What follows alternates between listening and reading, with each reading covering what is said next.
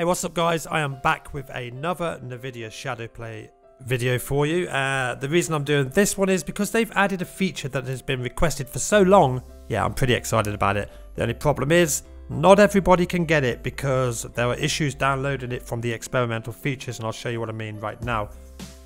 So if we open Nvidia Shadowplay, just go into your taskbar here, right click into the Nvidia icon, GeForce Experience. Let it load up, and what you'll see is if we go to settings at the top there, you can click here, allow experimental features. Now this is a beta that allows you to add multiple audio tracks. Sadly it's only two, game audio and microphone audio, but it's a step in the right direction and it's amazing for editing your videos. However, the problem is when you check this, for most people it's not downloading. Now I've been looking around everywhere, talking to people, contacting Nvidia and so on, and I've been lucky enough to get a closed beta version of the Nvidia Shadowplay, which I can share with you guys. I can upload it and let you download it from my Google Drive, install it, and this will all be added, all of the features, all of it. So what we're going to do, I'm going to show you how it works. We're going to press Alt+Z to bring up the overlay. We'll go to our microphone here. We're going to click settings, and you'll see here there's more options now. We've got the system sound, which is the game sound, which is on 100%. You want to keep that on 100% because so far there's only two audio tracks. You keep it on 100%, so if you're talking to somebody in Discord, they stay nice and loud. Just turn your game down to about 30% and you're good. Then there's the microphone, my 2i2, Focusrite 2i2 is here.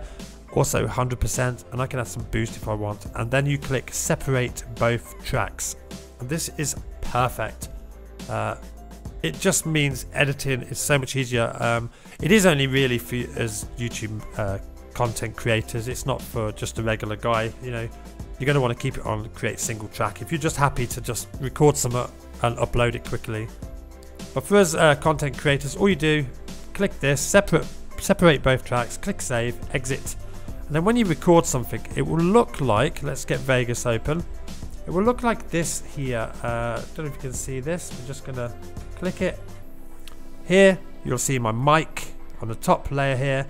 And at the bottom, it will be the game sound.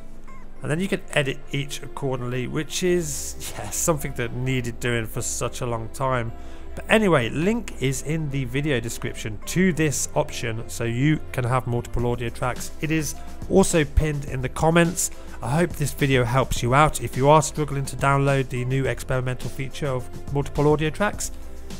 And I think we're done here. Get it downloaded, try it, stick it in Vegas or Premiere, and have some fun, guys. Speak to you later. Bye bye.